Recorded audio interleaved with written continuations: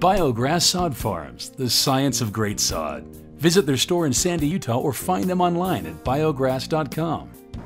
Hi, Ed Grubby, Rich Bonaducci here with you again with an update on that sod experiment we started last week. If you'll recall, we got some sod from biograss.com and laid down half of this lawn properly, meaning we tilled the soil, of course, but then we laid down the sod within 24 hours of receiving it and then watered the heck out of it. And then, of course, came up lush and green the way biograss products do.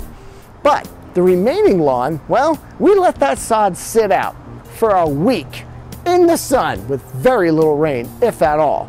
Then we laid it down, and if you'll recall, it was not in good shape when we did that. It was matted, it was yellow, almost a fluorescent yellow, with lots of brown patches, hardly any grass, maybe on the edges.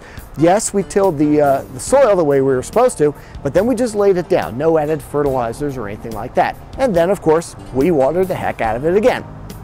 1 week later, this is what it looks like. Check that out. All of the yellow is essentially gone, replaced with green.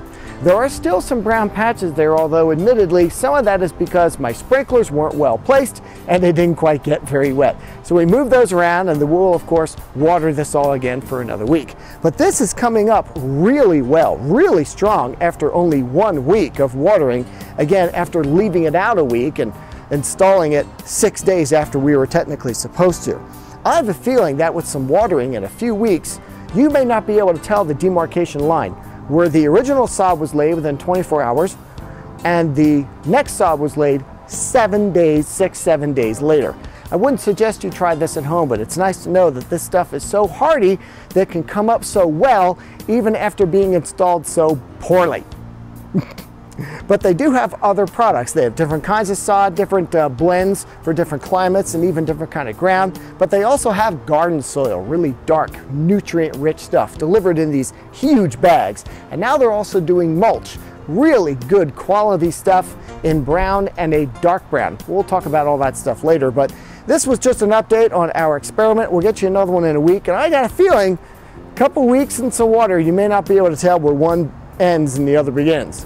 That's the hope anyway. If you have a sodding project, make sure you check out biograss.com before you do anything, because again, they have the science of sod down pat. BIOGRASS Sod Farms, the science of great sod.